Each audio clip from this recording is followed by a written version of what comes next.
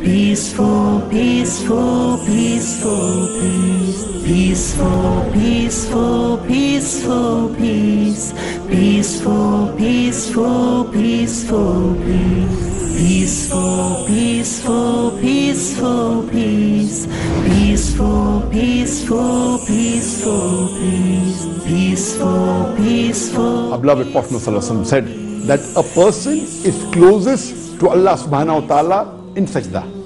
And this is the time you should increase your supplication.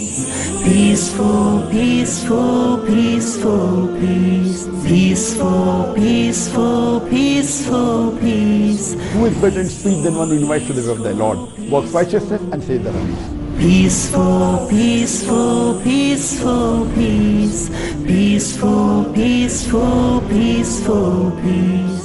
Since the musical instruments are haram, a human being imitating the haram musical instrument, according to scholars, is also haram. Peaceful, peaceful, peace, peaceful, peaceful, peaceful, peace, peaceful, peaceful, peaceful, peace. The next question is from Tahir Sultan from United Kingdom. Is it allowed to have pension after one has retired from a government job? As far as pension is concerned, there is nothing wrong in receiving pension, whether you are doing a government job or from a private company. But the only point to be noted is that most of the pensions that are given, whether by the government or whether by private companies, they involve interest and riba. Because most of the companies or government, when the pension is deducted from the salary of the employee along with a percentage given by the employer, this money is kept in fixed deposit in banks or in money instruments which earn interest. And later on, after you retire, you start getting benefit from this. As we know very well that interest is haram. And Allah clearly mentioned in the glorious Quran, in Surah Baqarah, chapter number 2, verse number 278 and 279, that those who give up not the demands of riba, of interest, take notice of a war from Allah and His Rasul. So interest is a major sin. Not only is it a major sin, the Quran says Allah and His Rasul will wage a war against you. And in the book, the Kabair, the major sins, Imam Al-Dhahabi lists interest as the 12th major sin. And the Prophet, peace be upon him, said, it's mentioned in Hadith of Mustadrak al-Hakim, that the lowest level of riba is like doing zina with your mother. So because of this, if that pension amount that you receive involves riba, then we should try and take out that element of riba. Because you may not be involving yourself in riba, but your employer may be. So if someone is forcing riba on you, what you can do is you can calculate what is the principal amount which is from your salary, what is the principal amount which your employer has put, and what is the element of riba. So when you get this pension, after you calculate, if you get rid of this element of riba, calculate the percentage, it may be 10%, 20%, 30%, whatever the percentage is, give this away in charity to the poor people for some noble cause, because this riba has come involuntary to you. Voluntary, taking riba and giving charity, even that is haram. But involuntary, if somebody is forcing you, it is your money. It is your right that the employer is giving you benefit. But if it's involving with the principal amount, the Quran says you can keep the principal amount and give away the riba. So that riba portion, percentage from the pension, if it is involving the interest, should be given in charity. But the best would be if the pension is from Islamic source. In the Islamic countries that are following the Islamic Sharia, they put it in takaful, which is an Islamic based insurance or an Islamic based Sharia compliant pension fund in which everything is halal. So if it's based on Sharia principles, you can keep the complete amount of pension. If it's involving riba, you get rid of that percentage, and inshallah you can utilize the percentage which is free from riba. The next question is from Abdullah Muhammad from Bangladesh. Is beatboxing allowed in Islam? First, let us understand what is beatboxing. Beatboxing is a vocal percussion imitating the sound of the drum machine with your mouth, your lips, your tongue, and your voice.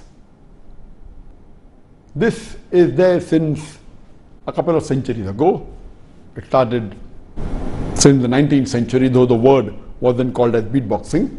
Originally, beatboxing was imitating the drum machine. And later on, as time passed on, they started imitating the other musical instruments. And now, lately, almost all the instruments are imitated by the human vocal voice using the mouth, the tongue, the lips. And it was made famous in the 20th century, in the late 1960s, by the Beatles, Paul McCartney. History tells us that even Michael Jackson made it famous, and so on and so forth. Now, coming to the question that is beatboxing permitted in Islam? Almost all the scholars, they agree that musical instruments are haram in Islam. There are very few scholars that you may find lately or in the past that have permitted the use of musical instruments. There are various hadith which have prohibited musical instruments. I'll just quote you one which is very important. It's mentioned in Sahih Bukhari, hadith number 5590, that our beloved Prophet Muhammad said that there will be among my followers some who will make illegal intercourse, that is zina, adultery and fornication, wearing of silk, drinking of alcoholic drinks, and the use of musical instruments as lawful, as halal. This is one of the signs of the hour before the day of judgment, before the end of the world. Our Prophet said this is the sign that there will be some people from his ummah who will make zina, adultery, fornication, wearing of silk, drinking of alcohol, and the use of musical instruments as halal, indicating that using musical instruments is haram. The Prophet only permitted certain times the use of duff, that's an open-ended drum, in Eid or in weddings. But generally, all the other instruments are haram. There are various fatwas.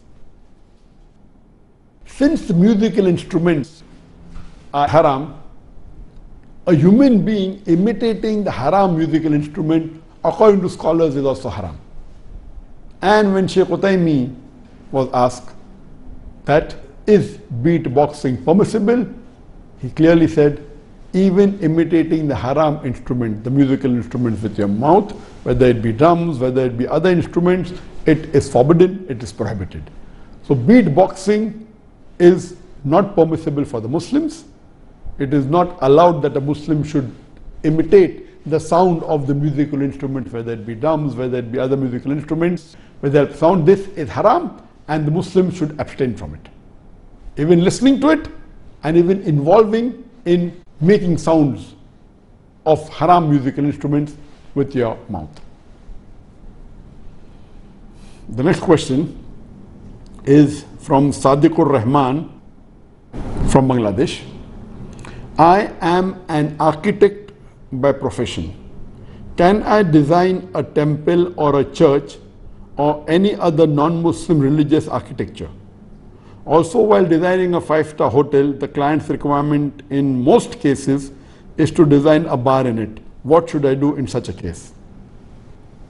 Allah subhanahu wa ta'ala has mentioned in the glorious Quran, in Surah Ma'idah, chapter number 5, verse number 2, that help each other in bir and taqwa, in righteousness and in good deeds.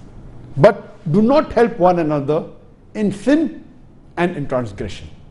So Allah is very clear in the Quran, in Surah Ma'idah, chapter number 5, verse number 2, that help each other in good deeds and in righteousness.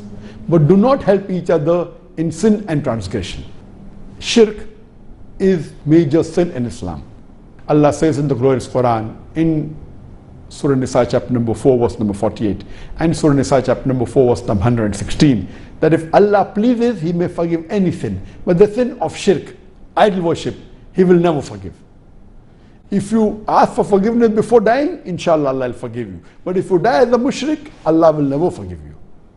So in the religious places of the non-Muslim religious places, in temples and churches, but natural, there is shirk, there is idol worship. So how can you design a temple or a place of worship of the non-Muslim where other than Allah subhanahu wa ta'ala is worshipped? So in no way can you design or help in the construction of a place of worship of a non-Muslim. Neither can you give donation, neither can you support, neither can you be an architect, neither can you be a worker in the construction of any place of worship of the non-Muslim. Regarding the second part of the question, that in a 5-star hotel, can you design a bar? All of us know that alcohol is prohibited in Islam. Allah says in the Quran in Surah Ma'idah chapter number 5 verse number 90, Ya ayyuhal lazina amanu, O you believe, innamal khamru wal maisuru, most certainly intoxicants and gambling, wal anzabu wal aslamu, dedication of stone, divination of arrows, rijsun min amali shaitan, these are Satan's handiwork. Abstain from this handiwork that you may prosper. Since alcohol is prohibited, you as a Muslim cannot design a bar in which people have alcohol. A bar is a place where people drink alcohol. You cannot design it. You can design a 5-star hotel. If your client forces you to design, you said, no, I can design the complete 5-star hotel, but I cannot design the bar. If he forces you, then don't take the project, because designing a bar is also haram. It is prohibited. Peace, peaceful, peaceful, peaceful, peaceful, peace. The next question is from Aman Kumar.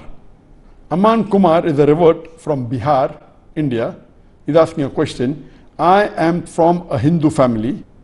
I have converted to Islam 1.5 years ago after watching your video and of Maulana Tariq Jamil ji, which was explained by a Muslim friend of mine. But my family does not know this and they are skeptical. I tried to convince my family that the idol they worship is wrong, but they don't believe it. If I explain, then they say that is the whole world, in brackets Hindus, are they wrong? And are you the only one who's right? I also told them that it is okay, you do not listen to me, you read the Hindu religious book. It is written in it, but they do not even read it. And in the house of a Hindu who worships Murti idols, I feel that I have not done any shirk and that I have to go through a lot of hardships. So I want you to tell me what to do. Lastly, I would like to thank you for helping me recognize the truth and accepting Islam. I would like to thank you too, Brother Aman Kumar, for coming to the straight path and accepting Islam. May Allah reward you and may Allah bless you and may Allah grant you Jannah. As far as the question is concerned, that when you tell to your family members and to your parents not to do idol worship, they say that are all the other people in the world wrong? Are the Hindus wrong? You should tell them that whatever majority people do is not always correct. Many centuries ago, most of the human beings believed that the world was flat. That does not mean that they are right. Today we know that the world is spherical. So majority is not always correct. People in the past thought that the light of the moon was its own light. Today we know, after science is advanced, that the light of the moon is not its own light, it is a reflected light of the sun. So just because majority people have a belief, that does not mean that the majority are always right. And if that is the argument that your family members are giving, that majority are Hindu, that's the reason, and they do idol worship, therefore you have to do idol worship, you have to tell your family members that in the world, the people that practice maximum any religion, number one is Islam. In senses, theoretically, maybe Christians are more. But the people who practice any religion, number one are Muslims. The number one religion which is practiced maximum in the world is Islam. There are more than 2 billion Muslims in the world. More than 26% of the world population are Muslims. Compared to Hindus, we are much more. Hindus are about 1.2 billion. So if you're going on majority, there are more Muslims in the world than Hindus. So does it mean, if that is what you believe, that more people are correct, then you should be a Muslim? As you ask the question, that you're living in a Hindu family and they are not aware that you have accepted Islam 1.5 years back, what should you do? Even though you're abstaining yourself from shirk, my advice to you would be that slowly and with hikmah, explain to your family about the haqq, about the truth, and reveal to them that you have accepted Islam. Initially they may be angry, they may be sad that you have accepted Islam, but that is the best, because once you explain to them and reveal to them that you have accepted Islam, inshallah, they will agree with what you have done. It will be easier for you to practice your deen. It will be also easier for you to convince them about Islam. And it will be easier for you to prove to them that what they are doing, idol worship, is wrong. It's a shirk. You can very well quote the scriptures. You can give them my cassette on similarities between Islam and Hinduism, where I've proved from their scriptures that idol worship is wrong. And inshallah, it will be easier for you to practice your deen and even get them to the straight path. So my request to you is, reveal to them the accepted Islam with hikmah and continue your dawah with them. Inshallah, that will be the best for you. Next question is from Arif Ansari from Uttar Pradesh, India. One of my non-Muslim friends has asked me, all religions are superstitious and false. The truth lies in science, which is constantly developing. Religion says that God is all-powerful, merciful, and all-good. If that is so, then why do millions of children in the world suffer from hunger, cold, etc.? As the great Russian writer Dostoevsky asked in his famous novel, Brothers Karamazov, why does God, who is said to be merciful, not have mercy on them and give them food, clothes, shelter, etc.? Why is there so much poverty, unemployment, malnourishment, sickness, etc. in the world? If God is powerful and merciful, why does He not abolish these and give everyone a decent life? The question posed by the brother is that one of his non-Muslim friends is saying that all religions are superstitious and they are false. Science is ultimate and is always developing. I agree with the brother that most of the religions, they are superstitious and they are false, but not all. Islam, alhamdulillah, is based on haqq, on truth. As far as science is concerned, if you compare science with the religious scriptures of the various religions, I do agree with you that most of the religious scriptures, they will fail the test. But if you compare modern science with Quran, you will find out that there is not a single verse in the glorious Quran which is against any established science. There are more than 6,000 verses in the glorious Quran, out of which more than 1,000 speak about science. And there are many scientific facts mentioned in the Quran 1400 years ago, which was discovered recently, 30 years back, 50 years back, 100 years back, 300 years back. Now, who can tell us how come the glorious Quran 1400 years ago mentioned about these facts in biology, in zoology, in oceanology, in embryology, in medicine, in hydrology, which we came to know recently, 50 years back, 100 years back, 200 years back, about water cycle, that every living creature is made from water, how was the creation of the universe, the Big Bang, and hundreds of things, which science came to know recently, 50 years back, 100 years back, 200 years back, 300 years back. The Quran mentioned 1400 years ago. How can you justify this? Out of more than 6,000 verses of the glorious Quran, more than 1,000 speak about science. And not a single verse of the glorious Quran is going against established science. So if you compare Quran with modern science, alhamdulillah, Quran is far superior. And science, as you rightly said, is developing. And many things what the Quran has mentioned, which science hasn't confirmed yet, but neither can it say it is wrong. Inshallah, in the near future, science will even confirm that. So Quran is far superior to science. But I do agree, if you compare with scriptures of other religions, all the other scriptures besides the Quran, they will fail the test. So Quran is a book based on haqq, on truth.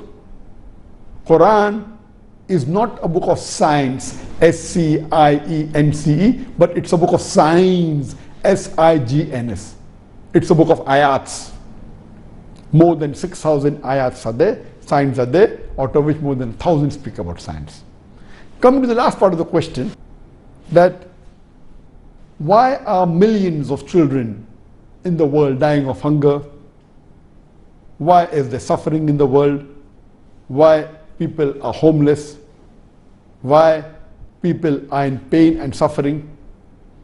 The reply to this question is, Allah says in the Quran, in Surah Mulk, chapter number 67, verse number 2, Alladhi khalaqal mawta wal hayata. It's Allah who has created death and life to test which of you is good in deeds. This life in the world is a test for the hereafter. Allah subhanahu wa ta'ala has sent the human beings on the face of the earth, has sent us as a test for the hereafter. And Allah says in the Quran, in Surah Baqarah, chapter number 2, verse number 155, surely we will test you with something of fear and hunger, with some loss of lives and goods, and what you have earned through the toiling in the world, and give glad tidings to those who patiently persevere. That means Allah is saying every human being will be tested with fear and hunger, with the loss of goods and lives and your toils, what you have worked hard and accumulated. But give glad tidings to those who patiently persevere. As I mentioned, this life is a test for the hereafter. And Allah subhanahu wa ta'ala tests different human beings in different ways. Allah cannot have the same paper. The examination paper keeps on differing every year. So Allah tests different people in different ways. Some with wealth, some with health, some with poverty, some with diseases.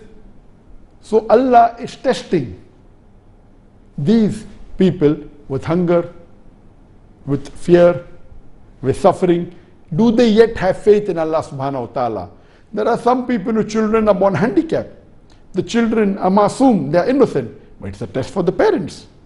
Allah tests different people in different ways. And depending upon how will you react. Will you curse Allah subhanahu wa ta'ala? Will you get angry with Allah subhanahu wa ta'ala? Or will you say, okay, amanna saddaqna, I accept it. So this is a test. Allah is testing different people in different ways. Nowhere does it say that a person who will suffer in this world will go to hell. Nowhere does it say that people who are poor will fail in the test.